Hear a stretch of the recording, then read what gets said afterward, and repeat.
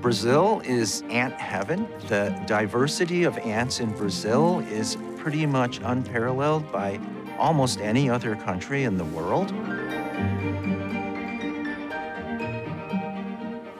I've been working in Brazil since 1992 when I was a graduate student. I went to multiple places in Brazil and fell in love with it.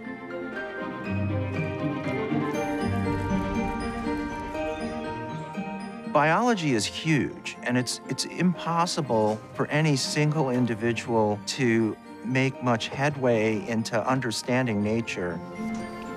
I think it's extremely valuable to have collaborators from other countries because science is an international discipline.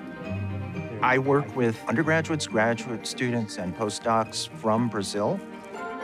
In some cases, they're in Brazil. In other cases, they come up here and work here at the Smithsonian to learn new things about nature and the world.